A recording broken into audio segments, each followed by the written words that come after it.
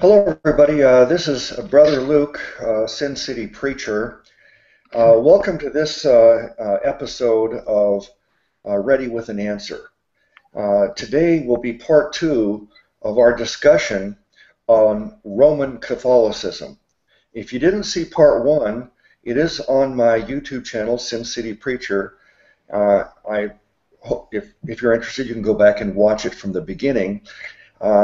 In part one, basically, we established a couple of important things. So first, we asked the question, why is it important to even discuss Roman Catholicism? Shouldn't we just accept them as part of the church, and do they have serious problems, serious errors that tell us no, they're not really part of the church, and we need to address their errors? And we decided, yeah, their errors are really serious, and we actually concluded that they are a non-Christian cult, in fact the largest cult in the world. And then we started talking about the origins of Roman Catholicism, and that's where we're continuing today, still talking about the origins of Roman Catholicism. So, okay, let me just introduce the panelists, and then we'll begin. I see Brother Bill just joined us. You got your audio working, Bill?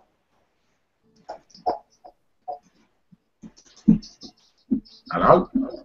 Yeah, Bill, you got your audio working? Yeah, you can hear me all right? Yeah, we can hear you. We're just starting, so I just want you to say hi to the audience and the panelists, tell them about your channel, and then we'll move on to Jason and Sam. Okay, hello, my name is Bill, and I am the Panda Man Evangelist. Yes. Well, let me just say that Bill is, he's normally not a man of few words. He usually has a lot of things, he expounds on things quite well, quite thoroughly. Maybe he's just being humble, but his YouTube channel is Panda Man Evangelist.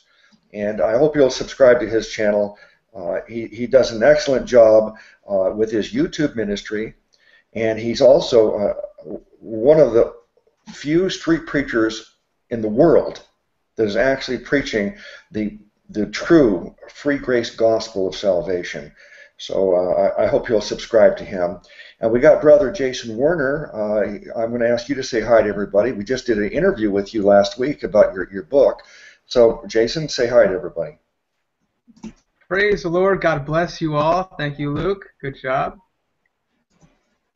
Mm-hmm. Okay, and thank you. And then next we have Brother Sam, Thick Shades. Would you say hi to everybody and tell everybody about your channel a little bit? Hey guys, this is Thick Shades, and my channel is youtube.com/thickshades. Well, I'm Thick Shades not because I'm wearing shades, but hopefully that some of you out there may kind of feel the breeze and coolness from that channel. Thank you. Okay, very good. I'm glad that we also, in the midst of such serious topics, that we also have a good sense of humor. I know that Sam and Bill have often interjected some humor, and so Jason, he doesn't usually interject humor. He just interjects joy and a big, beautiful smile. So that's wonderful too. Okay, let's start where we left off last time, discussing the origins of Romanism. We were talking about how it really arose because the Emperor Constantine decided to bring the Christian religion that had previously been persecuted by the emperors. He decided to embrace it and bring it and make it an acceptable religion of Rome, and then eventually they made it the official religion of Rome. But in the midst of bringing it in, they incorporated the pagan religions of Rome into the Christian. So instead of having real pure Christianity as we had in the beginning of the church, once Rome got its hands on it, it was totally ruined because of all the pagan religions that were blended in with it.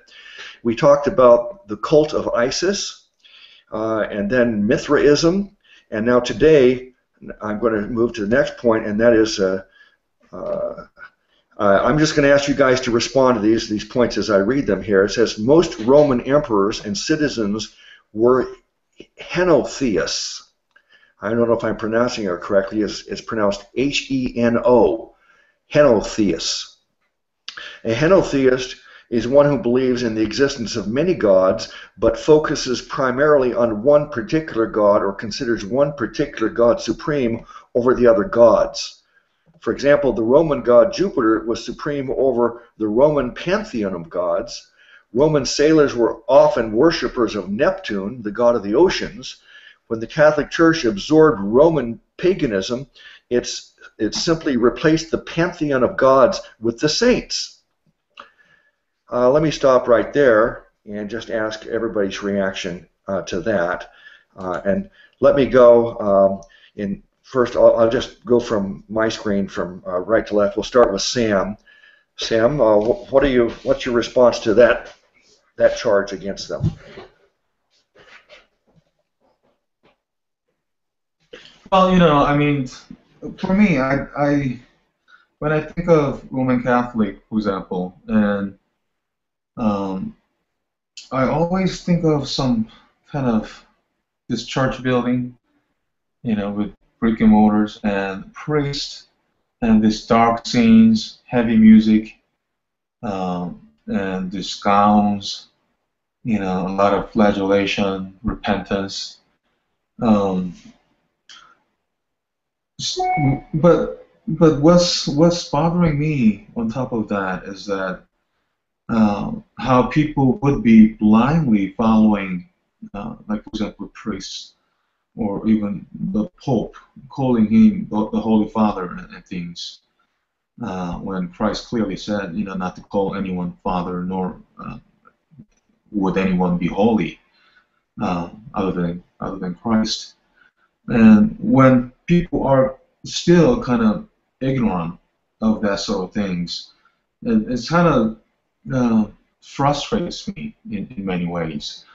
But regarding what we're talking about, I think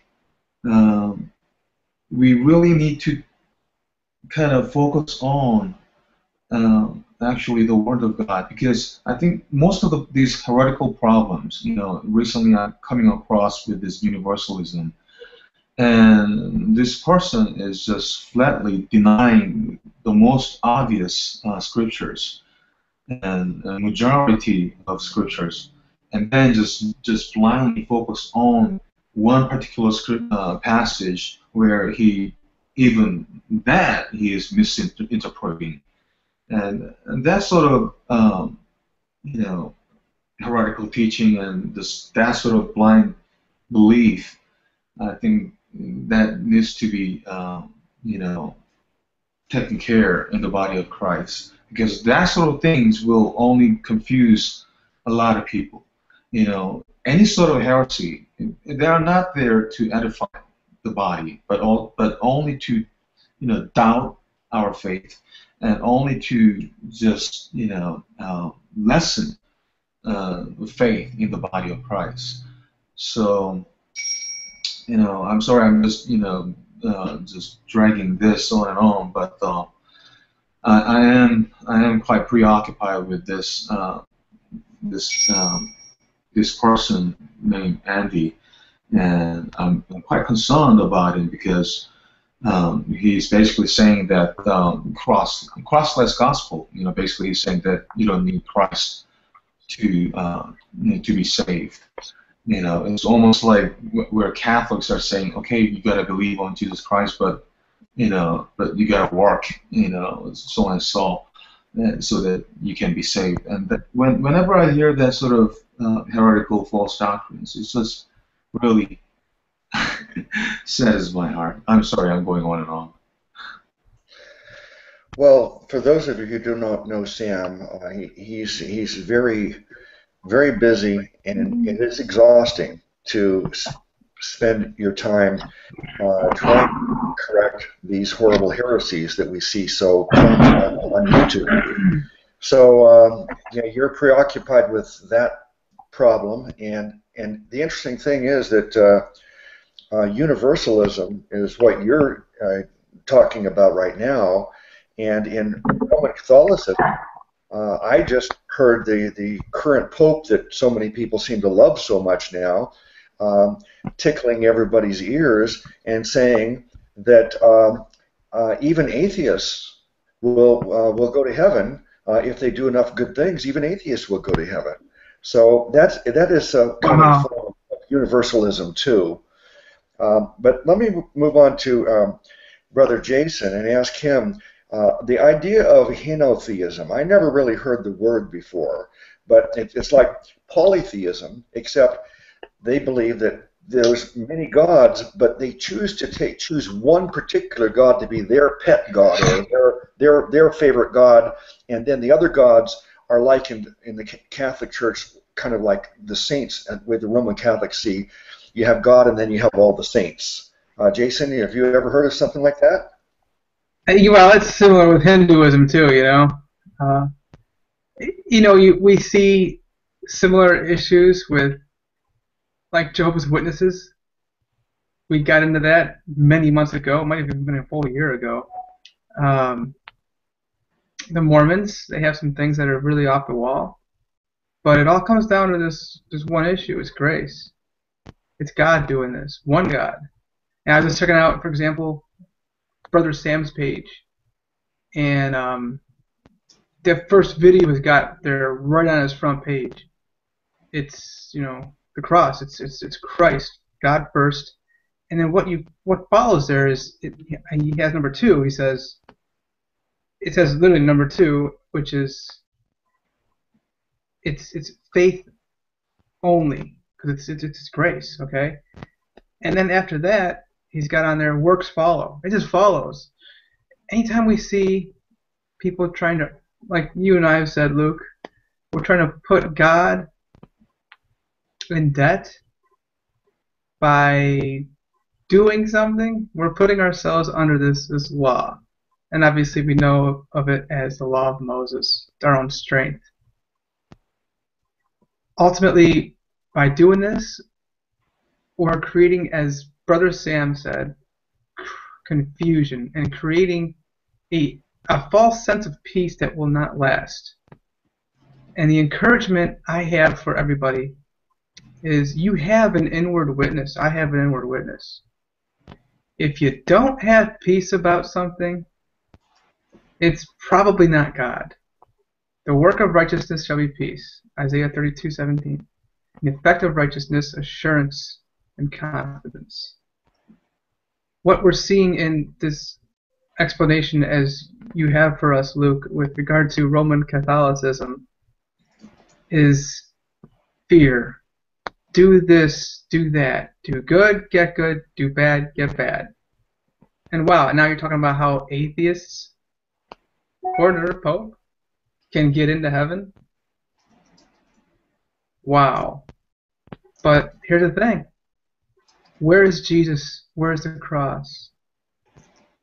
That's just what this comes down to. And when you see the cross, you see grace. And when you see that, you see peace. You will have peace. So it all comes down to this. Confusion of the devil. Fear of the devil.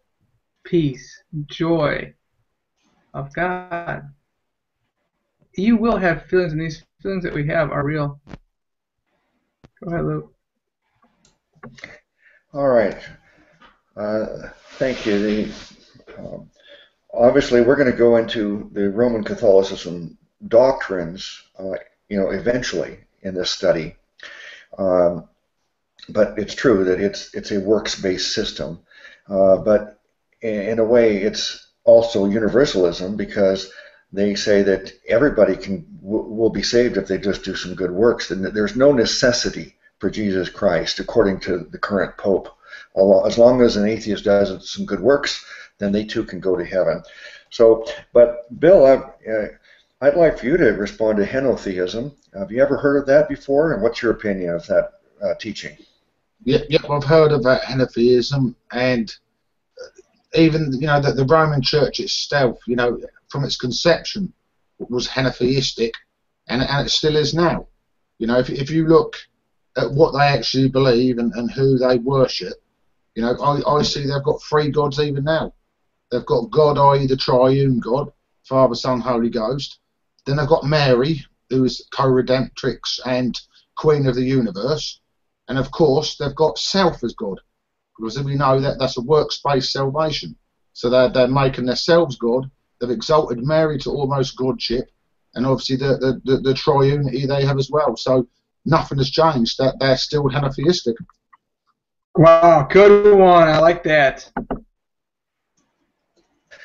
Yeah, very, very good point. So, yeah, they are still henotheistic in that they have all of these different gods. They're gods to a certain degree, and the one that they seem to be really placing number one is not the Godhead, Father, Son, Holy Ghost, or our Savior Jesus Christ. No, that's not number one. Number one seems to be Mary. So they put Mary on this pedestal, and then you have all the others that. So yeah, it's I'd say that it's henotheistic, if I understand what that is correctly. I've never heard the term before, but so yeah, they started off as henotheistic. I mean, that's what pagan Rome was, and the Roman Church even today still has henotheism. Let me move on and read up another point, and then get your reactions to this. So it says,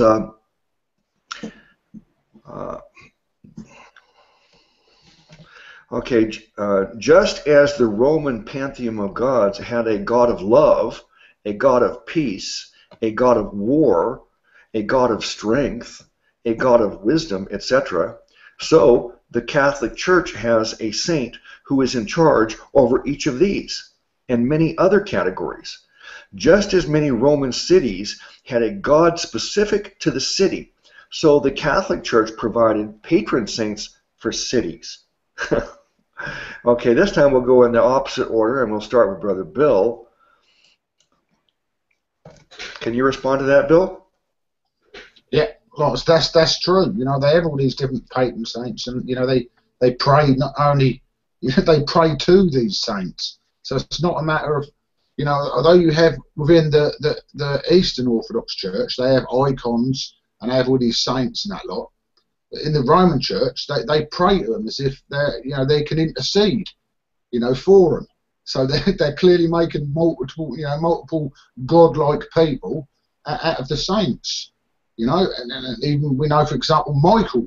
They actually pray to the Archangel Michael.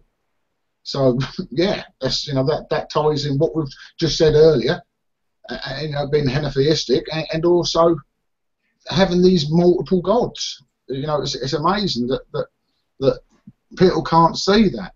We've got one God, Father, Son, Holy Ghost. That's it. Amen. Now when I was a young boy, I went to the Roman Catholic Church, and I guess I was water baptized when I was an infant. I don't remember it, but apparently I was. And then I went to catechism, and I learned the basic teachings, and I went through their various steps of confession and communion, but I didn't reach the point of confirmation. But I do have a lot of personal experience of this, and I remember that there was one particular Roman Catholic saint that always stood out in my mind, because over the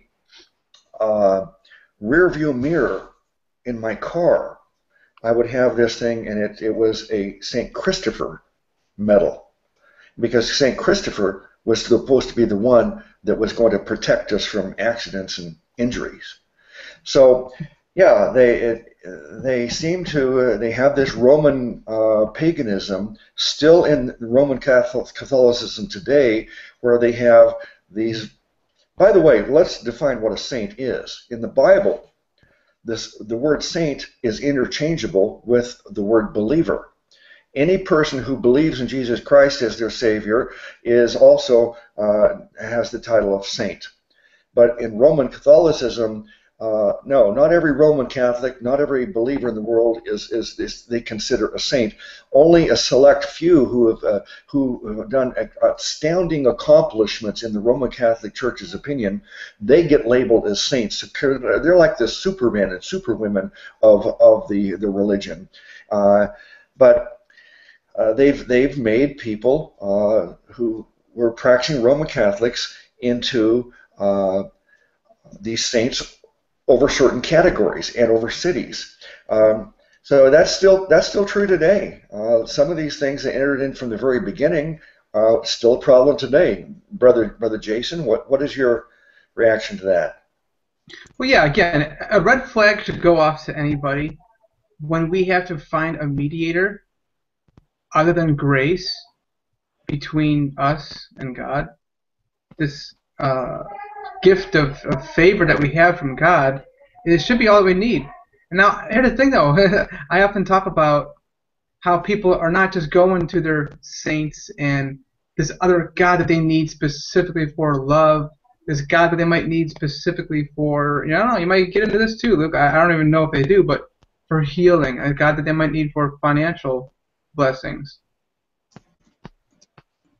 And I'm giving a warning to Christians out there. Listen, what are we doing ourselves, though? We can learn from these cults, like how they're making their own little gods for this specific thing, that specific thing.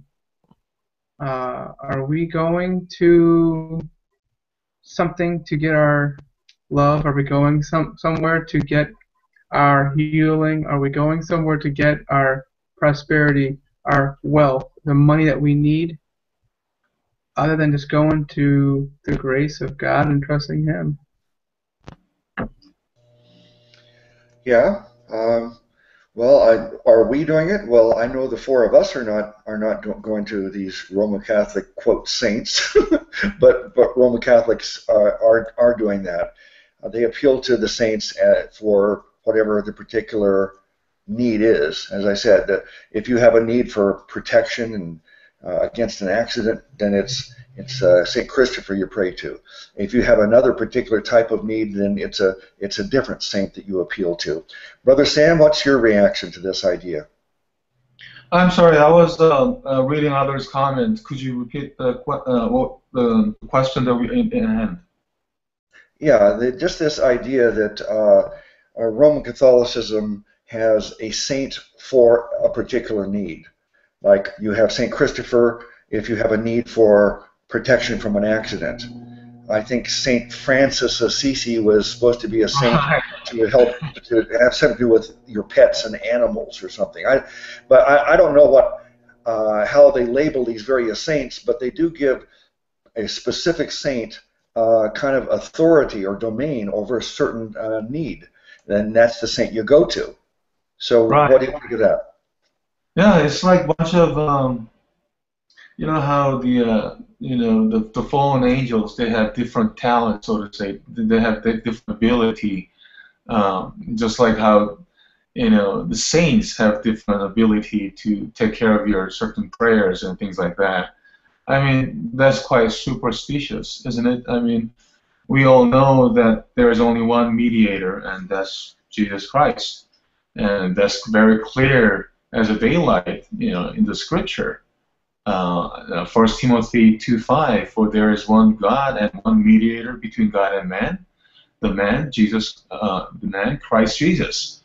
So we know there's one mediator, and to go through different saints and praying after them, or setting them with some different labels, or all those kind of idiotic man traditions, and all the adaptation from pagan religions actually are bondages, putting bondage on them.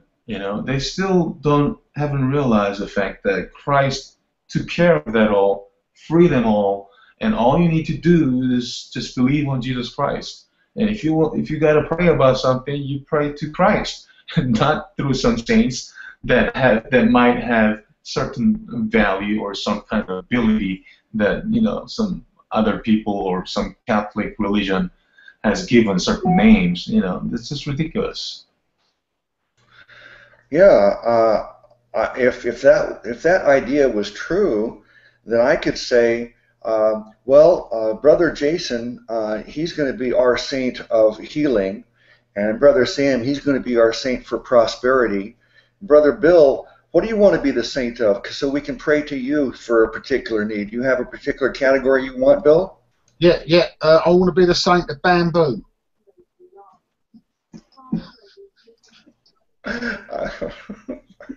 Yeah. If you eat the bamboo, you're sure to be blessed internally. That was great. Very quick on your feet there with that humor. Okay, so let me go on a little further in this notes here and see what you say. And then now it says the supremacy of the Roman bishop, the papacy, was created with the support of the Roman emperors, with the city of Rome being the center of government for the Roman Empire, and with the Roman emperors living in Rome, the city of Rome rose to prominence in all facets of life.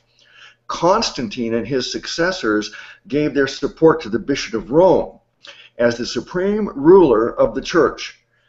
Of course, it is best for the unity of the Roman Empire that the government and state religion be centralized.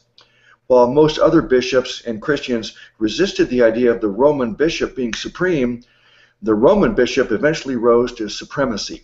Due to the power and influence of the Roman emperors, when the Roman Empire collapsed, the popes took on the title that had previously belonged to the Roman emperors, Pontifex Maximus. Okay, so let's start with Brother Bill on this one. Yep, sorry, I was muted there. Yeah, that's right. Because even within the Roman Church early on, and I think they're actually going back to it again after dropping it for a little while, is the old adage that there's no salvation outside of Rome. You have to, now the Pope and the Roman religion, along with Mary and all the other stuff, is how salvation is found. And that was very, very at the forefront early in the church. It kind of faded out, obviously, after the Reformation. But as far as I'm aware, that they are gonna, redo it, if that makes sense. Bring that back into their catechism, bring it back into their doctrine. That salvation is only found in Rome through the Pope and the bishops and their authority. Yeah, I would say that that has been a basic tenet of Romanism pretty much all along, where sometimes it's been official doctrine. But now, as I said earlier, I find it very strange that this current Pope, he's said some really outlandish things just the last couple of months.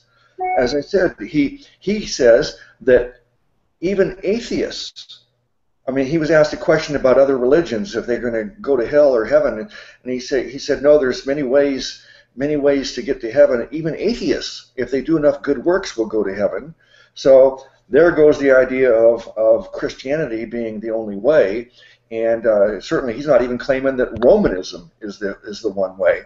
And previously to that, he'd also just come out talking about how the creation account in the Genesis is like a little fairy tale, and that God is not a magician. God's not able to create the world in that manner. He's not a magician. So yeah, this Pope is really doing some amazing things here as far as some of the statements he's made. But Jason, you can respond to that, but also the idea that they centralized everything. Instead of the churches, every church originally in the Book of Acts, every church was like autonomous. In my home, I have a church, and Bill has a church in his home, and Sam has a church in his home, and each church was autonomous. We were not under one person controlling all these churches. But that's what happened with Romanism, and they made Rome the head of everything. Brother Jason? Yeah. Come on, Browns, we gotta come back, man. I'm watching a Browns game right now, but just think about a football game right now, if somehow a football team were able to, come on, first down. If we're able to just shut off everybody's ability to cheer for their team the way they desire to in their own homes and in their own ways, what would that be? I'm sitting here right now and, you know, more than 1,000 miles away from where the Cleveland Browns are playing right now. And everything's centralized right there. That's a way for anything. You're gonna have people trying to control and manipulate and keep everything in one little place. The problem is, folks, though, listen, it's not just with the Catholics, obviously. Look at all the churches out there that are preaching this Calvinism, any kind of works-based salvation. What do they want to do? It's that main leader. And what do? They bring everybody back to their one building. Oh, if you want to, do your own ministry, it's got to be done here in this building. So, hey, and you know what? Think about it, though, Luke. It makes sense. They want to have everything centralized right under Rome. And that's not giving people the freedom and liberty to live their own lives because they want to control everything. Yeah, I think it is fair that you bring up Calvinism as we discuss in this, because Calvinism is similar to Roman Catholicism in this centralization, this authoritarian system, where I'm not personally answering to anybody. I'm not answering to a pastor. I'm not answering to the brethren. I have a direct relationship with my Savior Jesus, and I don't need anybody between Jesus and me. Now, but in Calvinism and Romanism, they have a hierarchy of a system of government, and they want to put everybody under the thumb of this religious system. Sam, what do you have to say about that? Well, when you said that the Pope said even atheists can go to heaven, I mean, the Pope said a lot of strange things, didn't he? I mean, not only that he's been demonstrating his humbleness to just kind of show around and to gain the popularity of the mass, but also, he's kind of for evolution as well, and he thinks that our ancestors were not humans. He thinks that God is not able to create, his creations. He thinks that God needs some kind of time for him to create humans, and we are dealing with that sort of kind of idiotic pope. As a representation of certain, I don't even want to put God in there, deity. The same thing with universalism, and I like how you put it.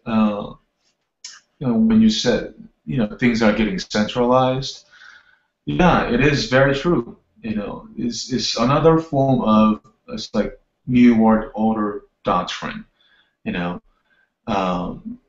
Just like how they omitted X 837, for example, and they omitted so that they can gain money. They can make money out of some baptism, giving baptism to babies. So there are many reasons behind this sort of heretical doctrines coming about, and being all these Roman Catholics trying to centralize. I don't even want to use the term Catholic anymore. I like the term centralized, by the way. And I think bottom line is that it's the love of money, the root of all evil, So when they introduce this sort of crossless doctrines, including universalism or Roman Catholicism or even Calvinism, they are all sorts of forms of NWO doctrines. and we gotta be awake. You know, we gotta be awake to decipher and discern, especially nowadays. Yeah. Yeah. Okay. Well, we're the basic part of our discussion today is the origin of Roman Catholicism. But I'm finding out that as we're discussing this, we discuss each part of the origin of Roman Catholicism, and it's still existing today. What they started in the beginning, it's not like it started off wrong and now it's corrected itself and it's good. They still hold on to these original bad ideas from paganism. Let me move on to the next point, and we'll ask Bill to respond to this first. Many more examples could be given. The last thing I said was that the Pope got this title that was originally reserved for the Roman Emperor called Pontifex Maximus. Then it says many more examples could be given. These four should suffice in demonstrating the origin of the Catholic Church. Of course, the Roman Catholic Church denies the pagan origin of its beliefs and practices. The Catholic Church disguises its pagan beliefs under layers of complicated theology and, quote, church tradition, unquote, recognizing that many of its beliefs and practices are utterly foreign to Scripture. The Catholic Church is forced to deny the authority and sufficiency of Scripture. So, Brother Bill, would you respond to that? Well, yeah. What strikes me straight away, and knowing Roman Catholics myself and knowing what they believe, is that in regard to Scripture, that they see that their catechisms, which is like teachings from the church fathers, traditions of men, and just general traditions within the church over the years, they see that as superior to the Scriptures. And this is where we come into a lot of trouble. Whereas the Scriptures clear that brother, Sam read out in 1 Timothy 2:5. I'll read it again so people really grasp this, where it says, "For there is one God and one mediator between God and man, the man Christ Jesus." They would then nullify that by going to the catechisms, which would contradict that. Where they'd say that the Pope is Christ on earth. So the Pope has got power to absolve sins. The Pope has got power to do all this. So that straight away, the moment they say Scripture is lesser than the Catechism, you're in big danger. And I think that ties into what you just said. So it can be easily proven that the concepts or doctrines and teachings of Roman Catholicism, we can trace it back to paganism in Rome.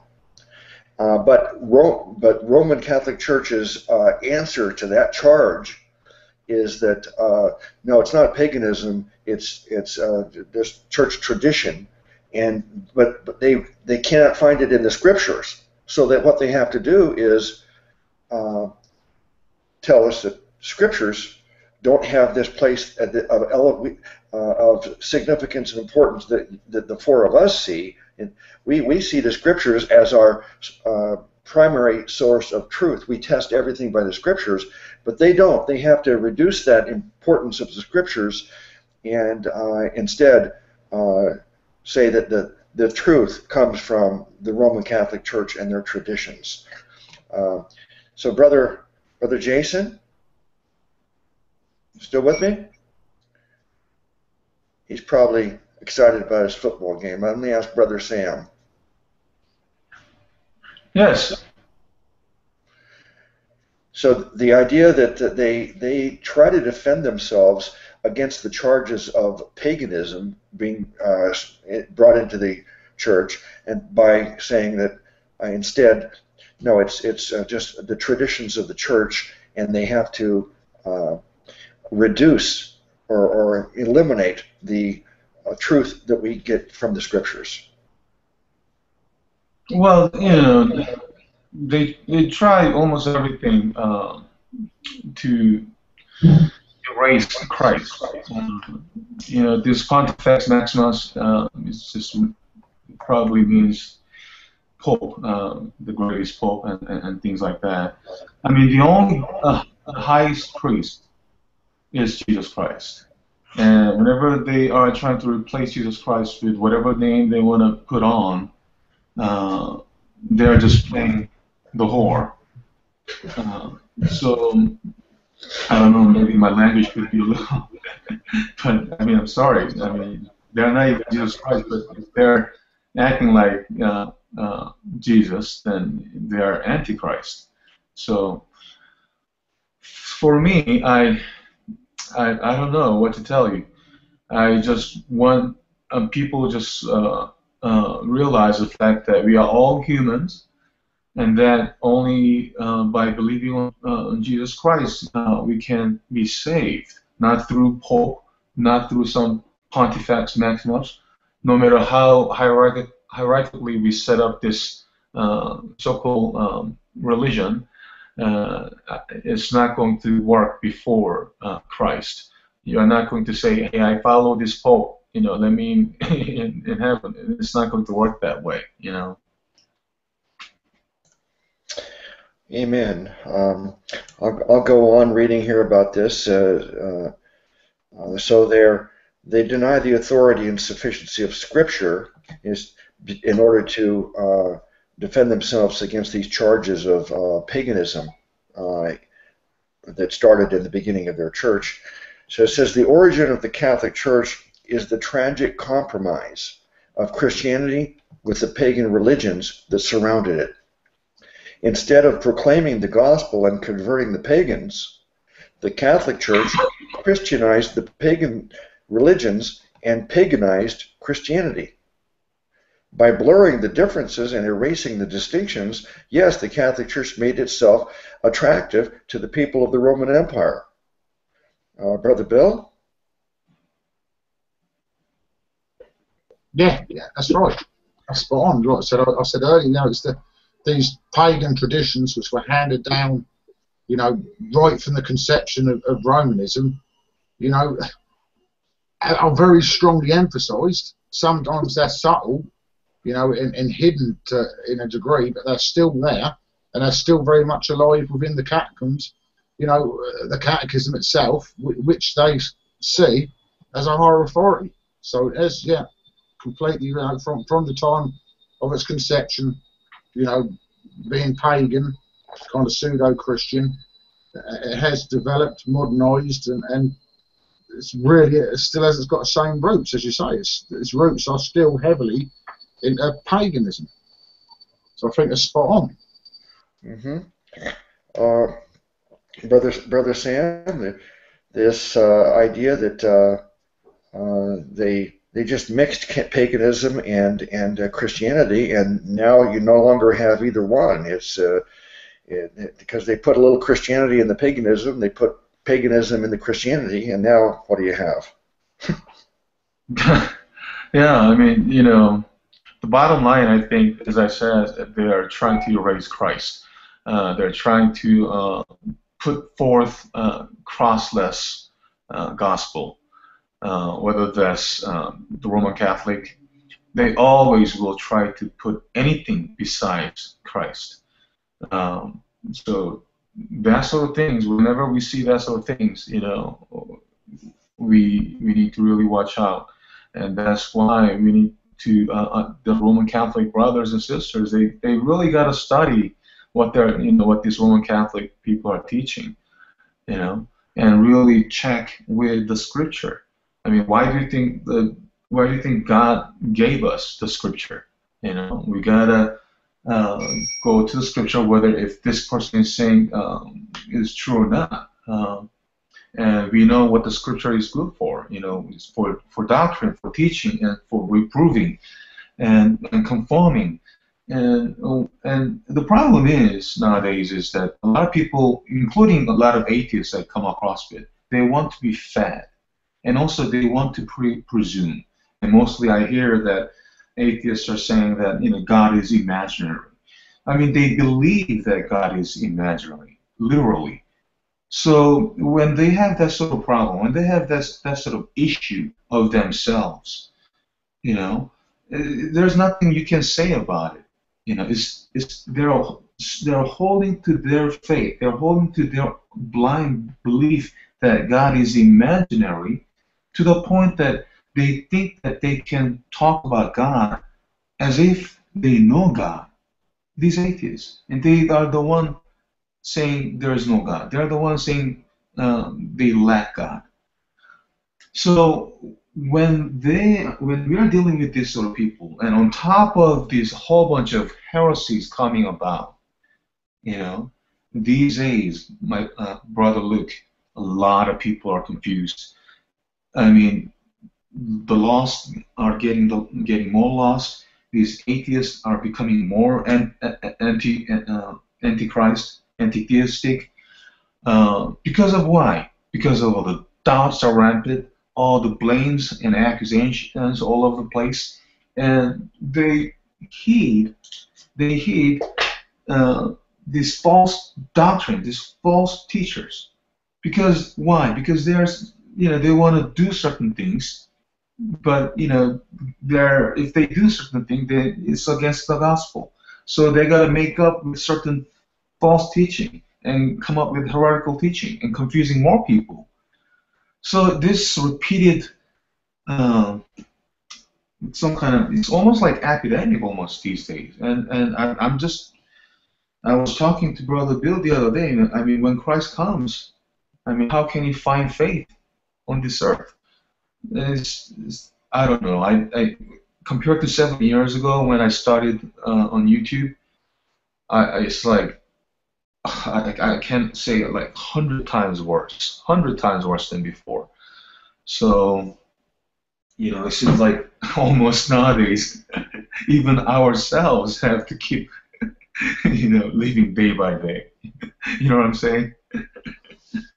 Oh boy.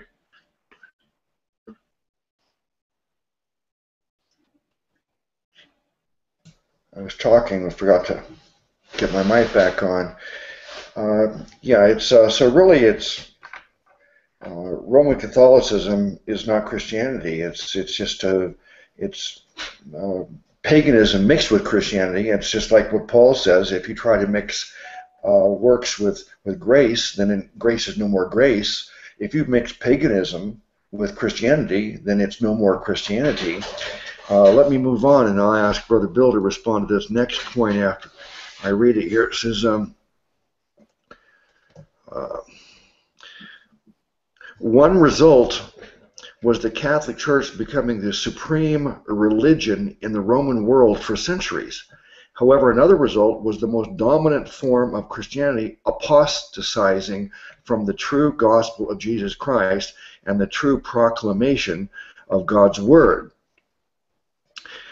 2 Timothy 4, verse 3 and 4 declares, "For the time will come when men will not put up with sound doctrine. Instead, to suit their own desires, they will gather around them a great number of teachers to say what their itching ears want to hear.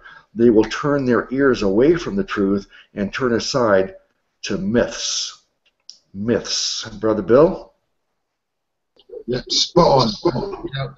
I would have even gone further. I would have read the first 2 and 3 verses as well, because it ties in absolutely perfectly towards the Roman Church. Is it okay if I read them few verses?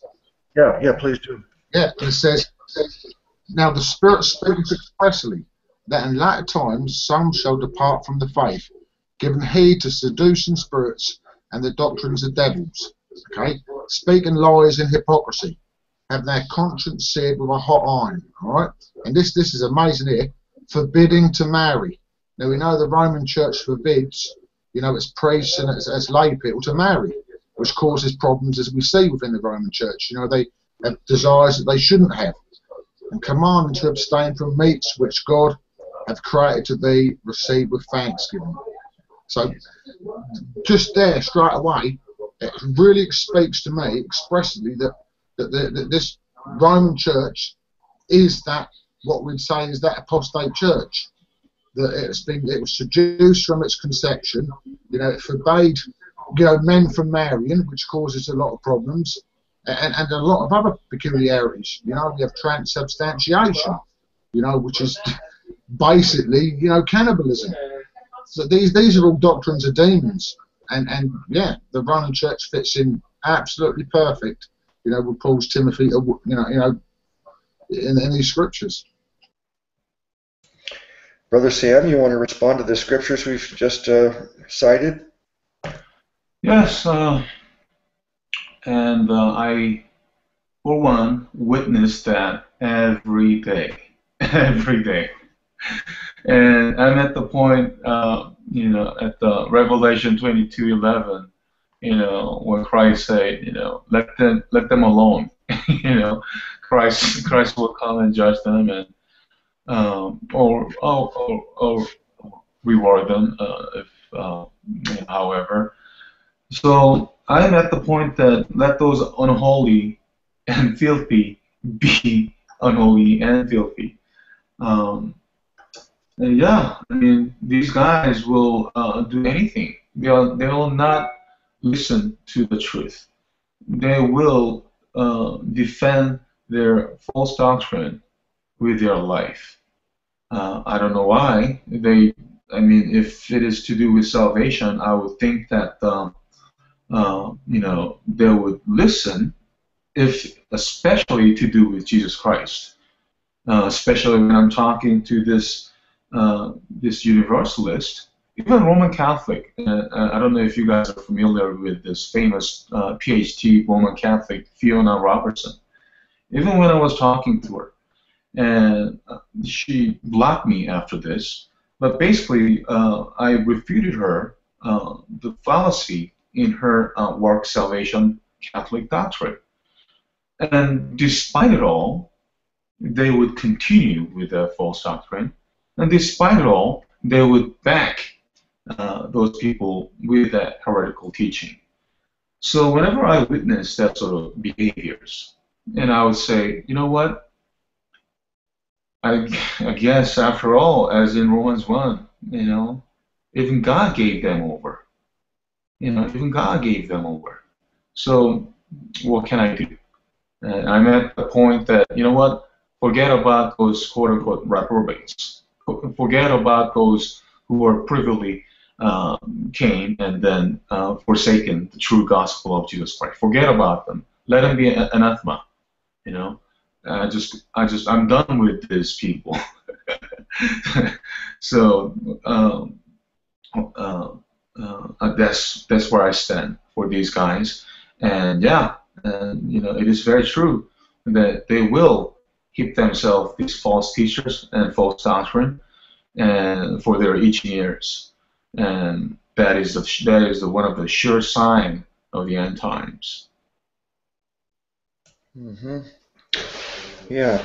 So the verse we're focusing on 2 Timothy 4:3, and the verses that Bill all added. It's just really talking about these teachers that are teaching things just to tickle men's ears, and people are turning away from the truth. And where do we find the truth? Do we find the truth based upon a teacher? Well, maybe not. But every teacher, if we want to determine if they are telling us the truth, we need to go to the scriptures. And that's what's the big problem with Romanism, is that they went with popes and tradition of the church and set aside the scriptures. In fact, they probably burned more Bibles in history than any other group of people.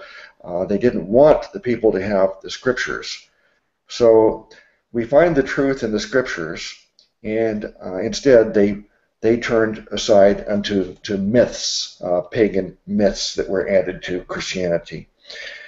Okay, now the next part of the discussion will be moving from origins. We know that we've pretty much covered the origins of Roman Catholicism now.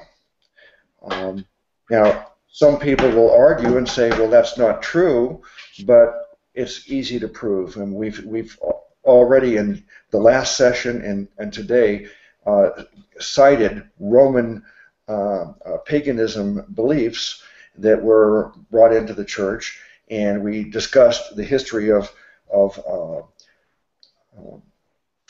Constantine and what happened when he decided to bring in a Christianity and mix it with paganism. Those things are easy to prove historically, even though the Roman Catholic Church will deny that. It's historical facts and easy to prove. So now that we know the origins of Roman Catholicism, I'd like to explore what I would call the atrocities of Roman Catholicism.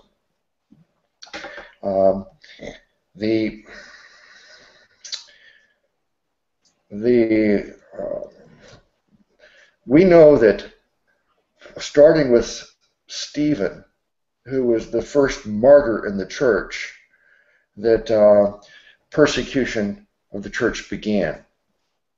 And then the first Christians who were persecuted by Jews. And Paul, the Apostle Paul, who was originally named Saul of Tarsus, who was a Pharisee, he was in charge of persecuting the beginning of the church. And then he was converted and became our great apostle Paul. But the beginnings of the church, they were persecuted by Jews who had rejected Jesus and didn't want other Jews to accept Jesus as the Messiah. But then after that stage of history passed, you got the Roman government through the Roman emperors up until Constantine. The Roman government was persecuting the Christian church. And that history documents that very, very well, what happened. But what a lot of people are not aware of is the next stage of persecution, really, that happened in Christianity was by Roman Catholicism persecuting the non-Roman Catholics. That's the area of discussion that we're going to move into next. Before I start reading things for you to respond to, I just want to have you make an opening statement on that whole idea. And Brother Bill will ask you to respond first. Yeah, that's true. Again, the Roman pagan church, it's hard to even call it Christian, but for the sake of the Roman Catholic Church, started persecuting true believers straight away. I reckon, historians, and again we can check in the Fox's Book of Martyrs, that 900 million, Christians and others were killed by the Roman Church. In them times, and especially in this country, if you had a wart on your nose or you had something not quite right with the shape of your face, you was killed, you was executed, you was the devil, you was a witch. And the Roman Church killed hundreds and hundreds of thousands of people just for slight disfigurements on their body. But like I say, the majority they did kill were true brethren, true, children of God who just wanted to believe on Christ, in faith alone, without all the money, without all the idolatry and all that. And they was the most heavily persecuted.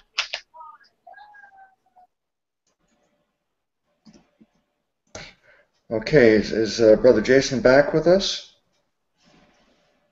Okay. Brother Sam, what's your first reaction to my claim that after the Jews persecuted the first believers, and then the Roman government persecuted the believers, and then Rome, starting with Constantine, accepted Christianity but changed it into pagan Christianity, what was the next stage of persecution? Well, I'm saying that it was from the Roman Catholic religion persecuting all of those people who believed in Jesus but would not accept the tenets of Roman Catholicism. Do you think that statement is a fair statement? Well, not only that's fair, I think that's very minor statement. It's not just about killing. We are talking about torture within that killing. Many people have been tortured to death. They're having many so-called witch hunting, crusade, killing people, innocent people in the name of God, as if that has anything to do with God. I mean, even till nowadays, these sexual immoralities from these Roman Catholic. I mean, there's so many of this negative things coming about from Roman Catholic. What are some positive things? The only thing that are positive things that whenever they uh, mention work, whenever they mention about money, but obviously it's like big business. Their whole entity is just money-sucking machine in the name of certain religion. So when I witnessed that sort of killing throughout the history, uh, a lot of martyrs, and also not only that, trying to kill those people who are actually trying to protect the Word of God, trying to read the Word of God. They're burning the Bible by thousands, burning people on green wood by thousands for just what? Translating the Bible, for reading the Bible. That sort of antichrist activities. Are you serious, people? I cannot believe people are still Roman Catholics these days, following that sort of idiotic heresies. So, yeah, we really need to educate ourselves and research because, and also on top, and as I said, we have to be really close to the Word of God, close to the Bible. When we will notice when we talk about these heresies and heretics, Roman Catholics, Universalism, all these guys, they are always twisting the scripture. And when you are really facing them with the scripture, they always lose and they always chicken out. But they constantly insist on their own interpretation on a very clear passage, on a very clear salvational passage. And not only that, they would relate totally unrelated passages to salvational issue. Like, for example, I'm sorry I'm going into this universalism guy again, but he was keep mentioning about the passage when Christ was talking about how all flesh will see the salvation of God. I think it's Luke 6, something like that, somewhere around there. And I was keep explaining to them and to him the fact that, God coming in the flesh 2,000 years ago, and that is Jesus Christ, is actually the fulfillment of that particular prophecy. And Luke 6 was reciting the actual prophecy from Isaiah. And he wouldn't just want to accept that.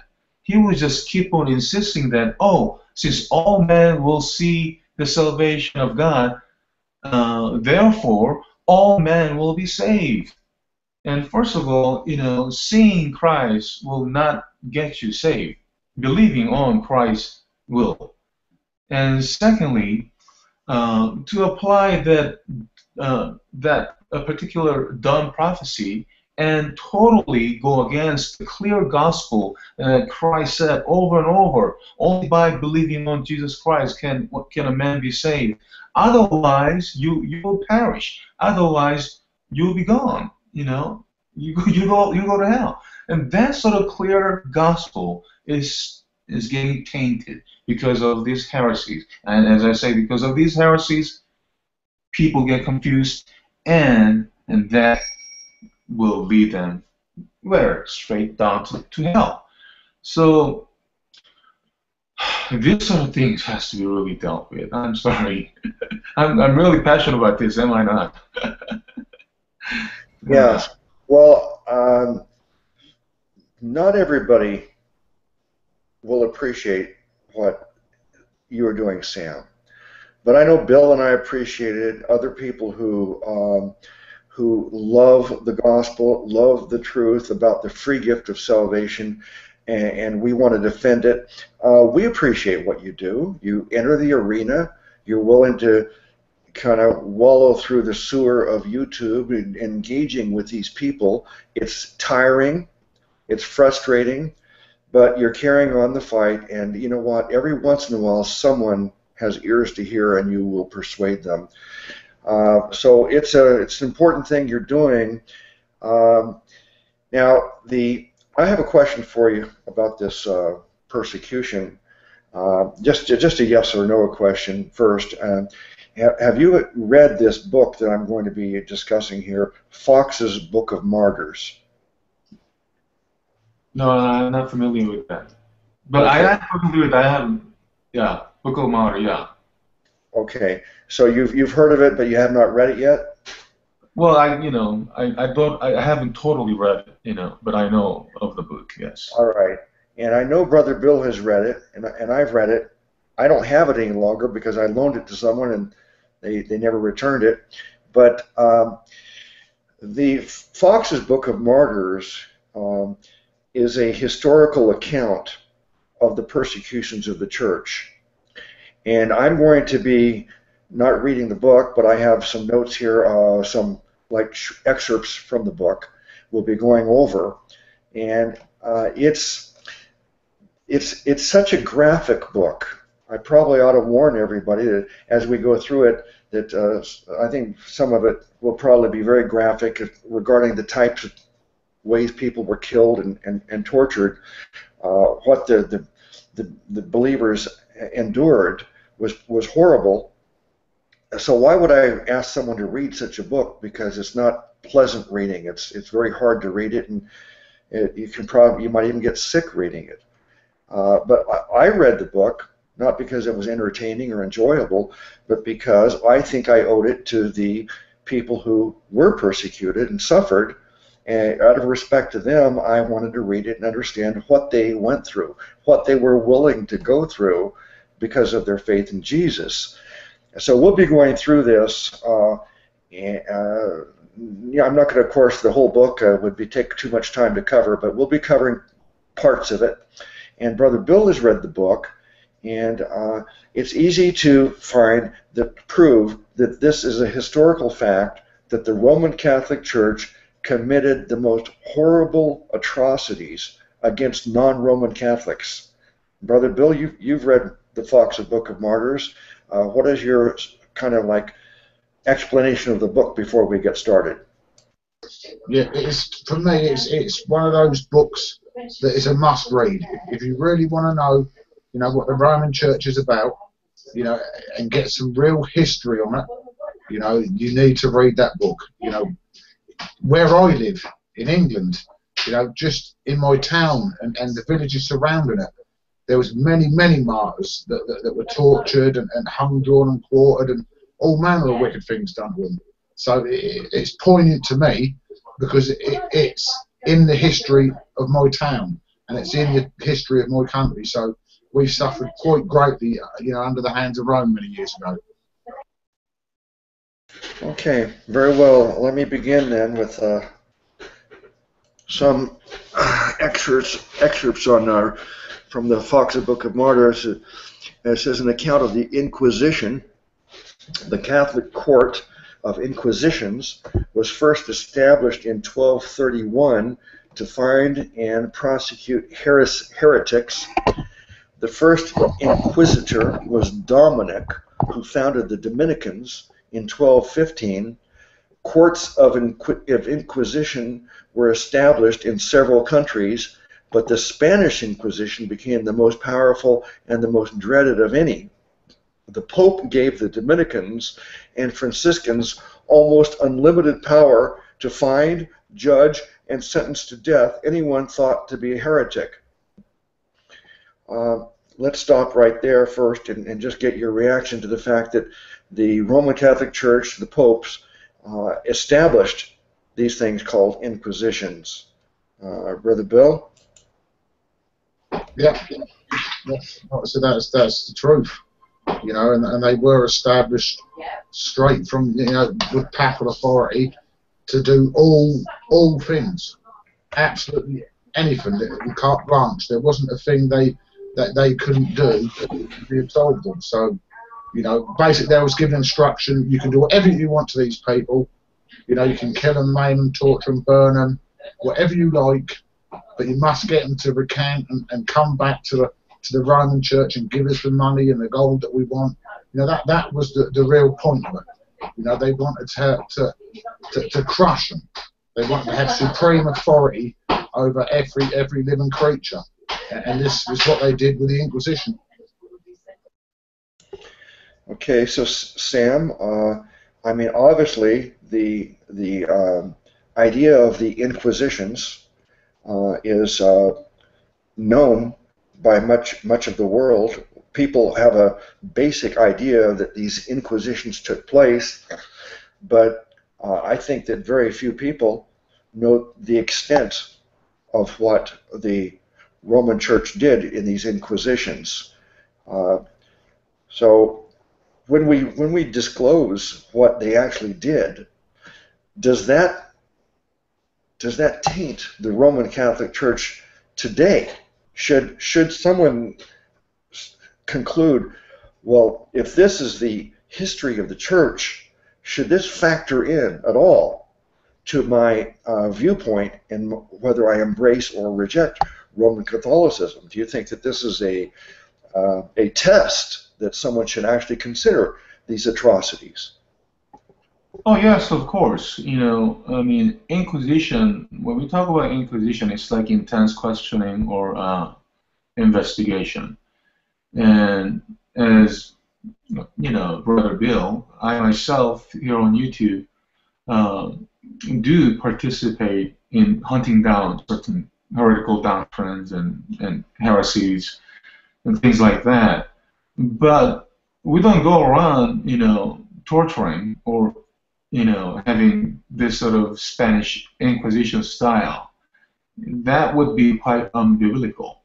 If you search the scripture, we are clearly told how to deal with these heretics. And you just kick them out and treat them like a heathen.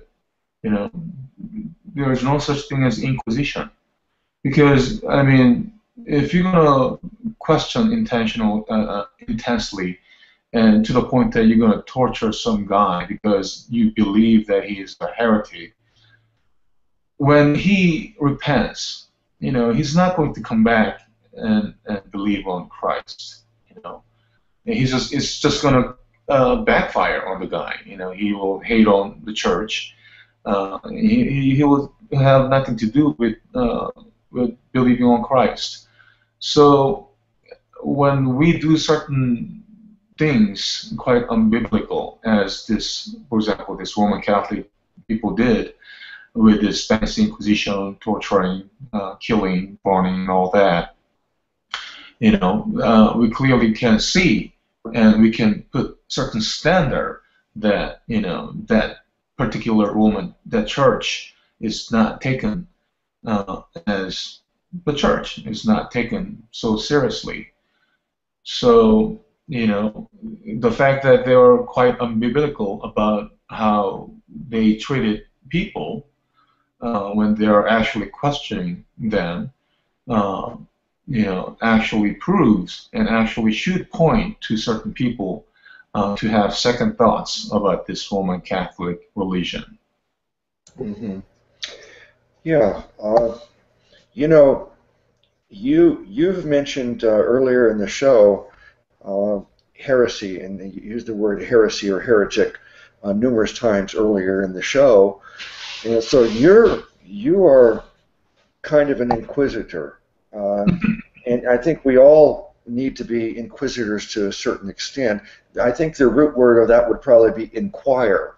We want to inquire about what someone believes.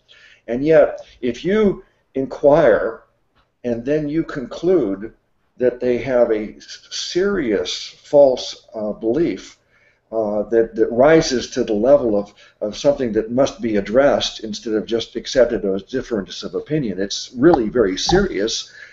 You said that you will separate from them, but you're not going to do the things like disemboweling them or gouging out their eyes, or you've never done that, have you, Sam? Exactly. I mean, you know, that's unbiblical. You know, we are to love our enemies. But the thing is, you know, when I talk about heresy, It's a little. I consider that a little different than false teaching. False teaching, many people can do unintentionally by interpreting certain passages in a different way, or lack of wisdom or knowledge or history. Whereas heresy is like it's to do with with salvation. If it's going to attack the gospel, if it's to do with the salvation matter, that would be heresy. For example, this universalism. They're saying that everyone, all, ultimately will be saved, including what's evil. I couldn't even fathom that idea. So the fact that they're erasing Jesus Christ, the fact that they're preaching this crossless gospel, shows that they are interested in your salvation, how to drag you down with them. So heresy is to do with directly to do with salvation. But even despite it all, I would point out certain things. I would call names, but you know what? That's about it.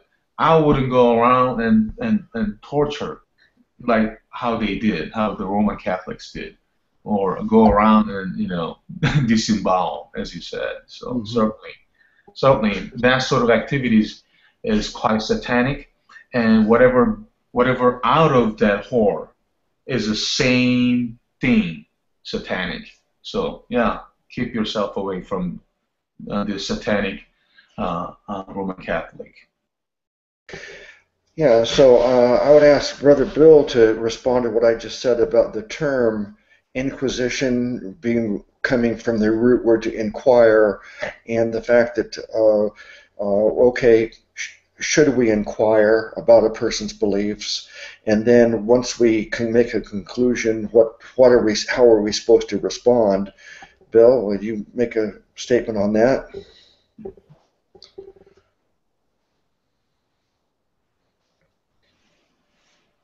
Maybe he's not there right now. Hello? Okay. Sorry, I was muted again. All right. Yeah, basically, yeah. Did you hear the question, Bill? Basically, what is to inquire and what is inquisition? Is that right? Yeah. I mean, we inquire. And that's what the word inquisition comes from, to inquire. And then once we learn about a person's beliefs and we make a conclusion, whether it's heretical or not, what is our response to that? Well, how do you see all that? Yeah. Well, there are, like I said, there are correct, biblical parameters. Titus 3:10 and 2 Timothy 4:2 explain what they are. Should I read them out? Yeah, it says, so Titus 3:10, it says, a man that is an heretic after the first and second admonition reject. So we're clearly told if someone is, preaching a false gospel or they've got some real dodgy teachings, we warn them in love twice, and then after that we kind of wash our hands of it. And then obviously in 2 Timothy 4:2, it says, and this is to believers, to preach the word, be instant in season, out of season, reprove, rebuke, exhort with all long suffering and doctrine. And again, that is to be done in love. So the correct way as a Christian to be an inquisitor or to inquire is in love, and it is to give people a couple of chances to see the error of their ways. That's as far as it goes. Then it's up to God to deal with things after that. Now, that verse you quoted there, did you leave off the part where it says that to burn them at the stake? Yeah, I must have. Yeah, I think I actually missed out to flagellate them as well with broken glass. Yeah. So obviously, if we follow the Scripture, we're not going to be doing these atrocities, and therefore that just shows that the Roman Catholic religion, they weren't following Scripture. The Scripture does not tell us to treat people that way when we conclude that they are a heretic.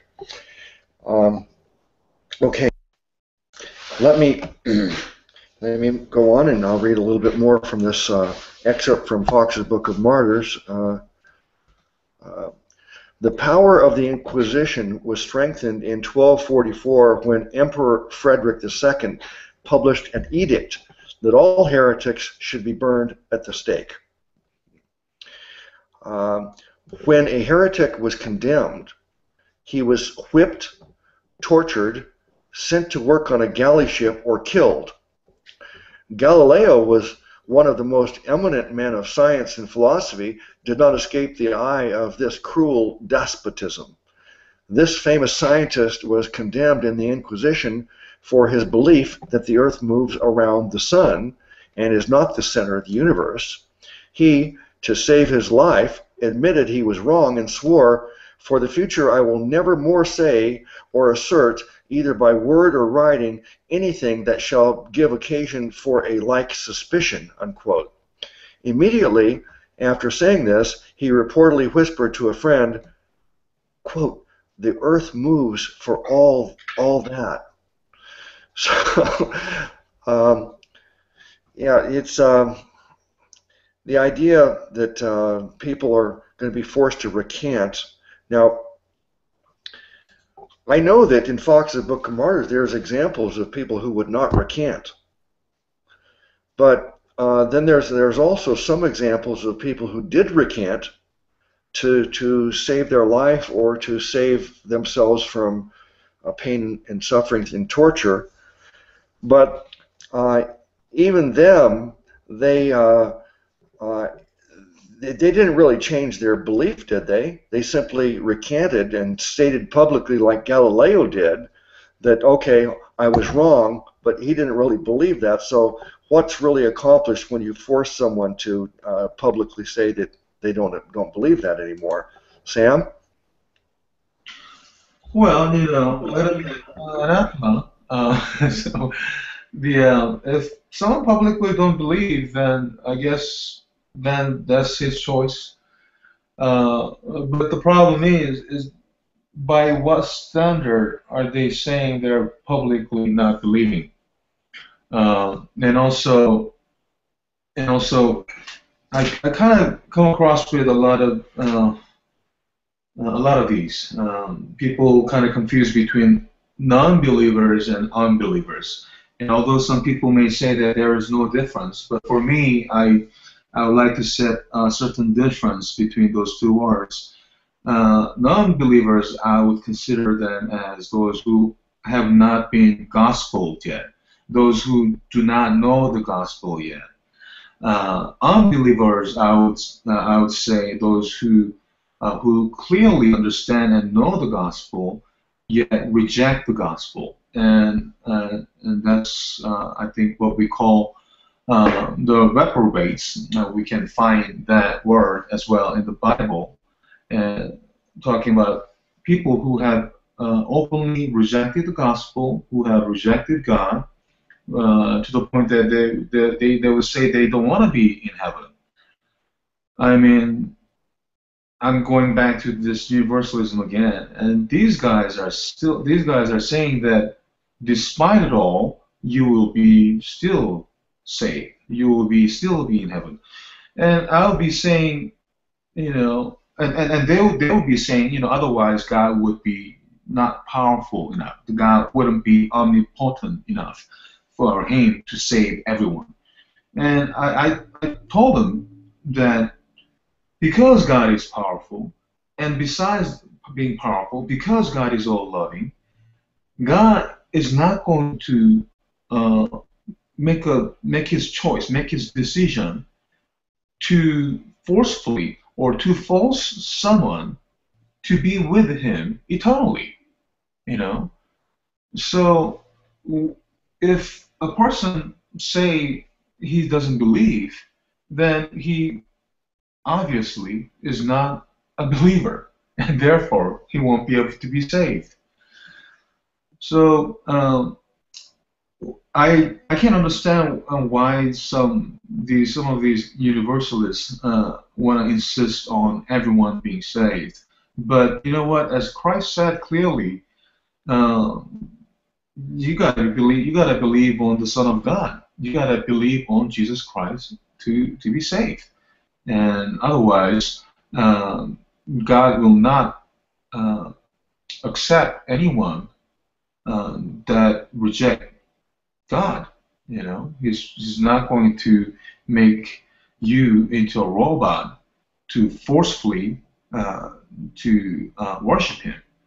So I think that's that sort of error that they preach uh, kind of shows their own unbelief. They say they believe, but because they don't really understand the gospel, they are actually practicing unbelief. So when they say they're believing on Jesus Christ, or even someone say, I don't believe on Christ, you know what? Let it be.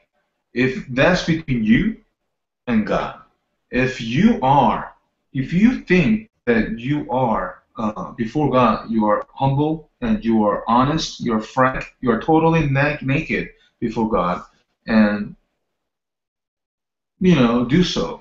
But do not preach on different gospel, you know, saying that you don't need the blood of Christ to boldly enter into the kingdom of God. You know, if everyone is going to be saved, what's the point of Jesus Christ? What's the point of cross? If everyone's going to be ultimately saved, then where is the power? Where is the omnipotence in God? You know, they do not seem to consider what sort of that sort of false doctrine, that sort of heretical teaching can lead someone to hell. And as the scripture clearly say, if you do so, it's better for you not to be born at all. It's better for your neck to hang about and just go down. You know, you offend those little ones. Little one meaning not just little kids, but also people with little faith. You know, so brother, look, whenever I come across with certain people and they proclaim that, whether they believe Christ or not, or they say they used to be Christian, or they say that everyone will be saved, whenever I come across with it, you know what? Work out your own salvation with fear and trembling. You know, uh, if you cannot even do that, don't speak your own heresy. Don't judge others. Don't accuse others as if that you are some sort of authority or God. And that's one of the things that I notice a lot among these heretical people. They judge you a lot. They accuse you a lot. According to their own heretical doctrine and according to own heretical interpretation. I know I've gone off tangent a little bit again, but I'm sorry I had to lay it out a little bit. Okay, thank you, brother. I'm curious with Brother Bill's opinion on this example of Galileo that we cited, and there's many others like Galileo that I know that when I read Fox's Book of Martyrs, I was amazed at how much torture some of these people endured, and then just a slow, painful death, and they would not renounce their faith. And then there were some people that, because of torture or the threat of torture, they recanted and they renounced their faith. And then there were another group of people where they would renounce their faith, but then get a guilty conscience and then come back publicly and proclaim their faith again, knowing that they were going to end up being tortured, suffer a slow death. But these people here, take those three types of people, Bill, and discuss them a little bit. I'm particularly interested in the ones that do recant. What you think of them? How would you explain them? Well, for starters, because they was under duress and they was being tortured and stuff, it varies upon each individual's faith. God gives us each a measure of faith, talking about the believers. And obviously people who are weak in the faith, still saved, but are weak in the faith, would recant quite quickly. But because it's under duress, in God's eyes, they're still a child of his. And as we was talking about it, that brought to mind 2 Timothy 2:13. And that says, if we believe not, yet he abideth faithful, he cannot deny himself. So this is, if this is talking about weak Christians, saved Christians, that go through troubles and torments and things like that, and for a while they don't believe, they recant, they get rid of the faith. But God knows the heart. And then the other example you brought up was people who refuse to recant. These are people who are really strong in the word, who are really strong in the faith, and they was prepared to be martyred, for what they believed in. And then obviously you get the middle ground where some people recant, then felt, the conscience was heavy on them, and then reclaimed the faith again. So it really is an individual thing, I believe, and it's degrees of people's faith. I hope and pray that if this occurs again, which it may, you never know, that God would give me that measure of faith or I wouldn't recount. But either way, I'm a son of God, and I'm saved through Him and not of myself. So, let God judge that situation. Yeah, you know what? Yeah, I agree totally, because that's what I was getting at. Even Peter denied Christ like 3 times, not because he was denying Christ as being the Son of God, but he was just scared. He was just being a chicken. So I can understand where people denying Christ out of certain pressure or political reasons and things like that. I don't blame them. All right, and that's my personal opinion. Nor do I believe that they would lose salvation just because, out of fear, they would say they don't believe or can't. So I think that is a little, based on individual, as Brother Bill said, and also, as long as you don't deny Christ as being the Son of God, God, as he said, God knows our hearts. Well, I'm glad you brought up Peter. I think Peter falls into one of those 3 categories: the person who recanted and then felt bad about it, and then later in life indeed did suffer a horrible death because of his faith. Yeah. But now we all believe in eternal security. In fact, I think that really is what the gospel is eternal security. How can we even be a Christian if we don't believe in eternal security? Because it means that we're saved. It's settled. It's irreversible. And so we who believe in this, we would have to conclude that even the person that recants, they're still saved. They may feel shame afterwards. But here's an interesting thing. Bill, I want you to quote that verse again in a minute while I'm thinking, but don't let me forget. Quote that verse and talk about that verse you quoted. But I've, with this age of terrorism, and I've heard a lot of things talking about in the United States. A few years ago, we used to talk a lot about is it okay to torture the enemy to get information? And people, they always concluded that every person has a breaking point. And knowing that, I mean, a person can hold out for a long time, but eventually every person breaks, according to what I was hearing these experts say.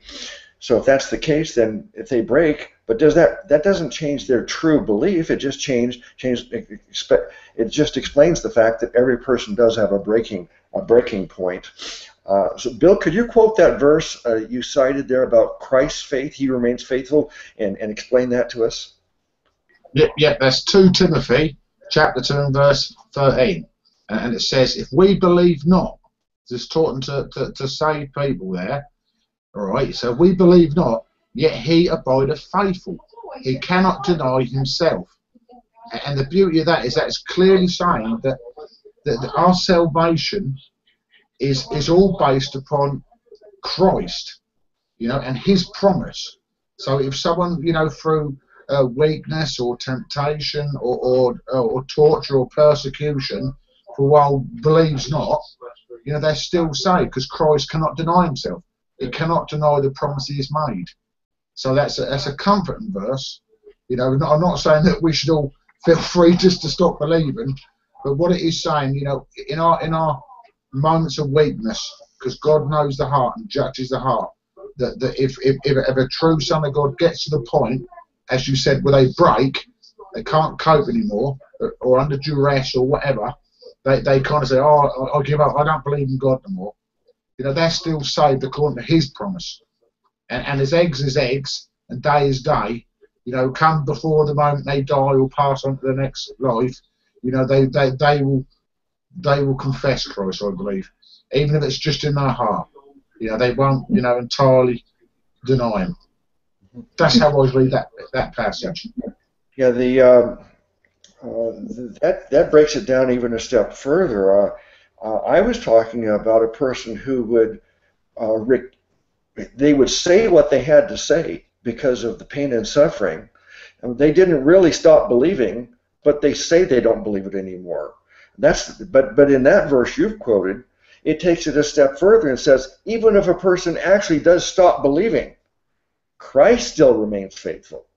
So I'm just really, really happy to know that my Savior is faithful no matter what happens to us, whether we had to recant because we broke, or even a person who actually did lose their faith, that Christ remains faithful. Sam's comment on that, and then we'll move on, okay?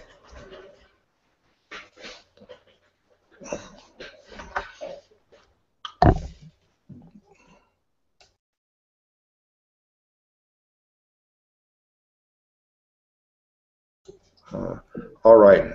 Sam, did you hear me? Or? Oh, I'm sorry. I was talking. Okay. I didn't know if there was a technical problem or something, but you want to make a final comment on what we've been discussing, and then I'll move on. Right. I was just saying that I don't have much to comment. He's just that he's just remain faithful. You know, we may let go of His hands sometimes, but you know, He's holding our hands still. You know. Yeah, aren't we all thankful for that? Okay, let me go on reading this about excerpt from Fox's Book of Martyrs. So we have Galileo that, you know, he recanted and immediately whispered to a friend that he didn't really recant, you know. Some 32,000 non-Catholics were killed in the Spanish Inquisition. Of the Inquisition, Fox notes, quote, tyranny is of three kinds: that which enslaves the person, that which seizes the property, and that which prescribes the dictates of the mind. The first two are civil tyranny. The third sort may be called ecclesiastical tyranny. This is the worst kind because it includes the other two. The Romish clergy not only torture the body and seize the property, they take the lives, torment the minds, and tyrannize over the souls of their unhappy victims. Brother Bill? Yeah, that really sums it up. That's poignant. That gets to the heart of the Roman, as I see, cult. It's satanic. You know, it is evil. You know, we know that God is love. The word even declares, you know, he that loveth not knoweth not God, for God is love. And torturing people, whether it's, you know, vexating their spirit or giving them bodily blows or financial issues and tormenting them, that is certainly not from Christ. That is not Christ of the Bible, and that is not the Christ that us true sons of God, you know, believe in and proclaim.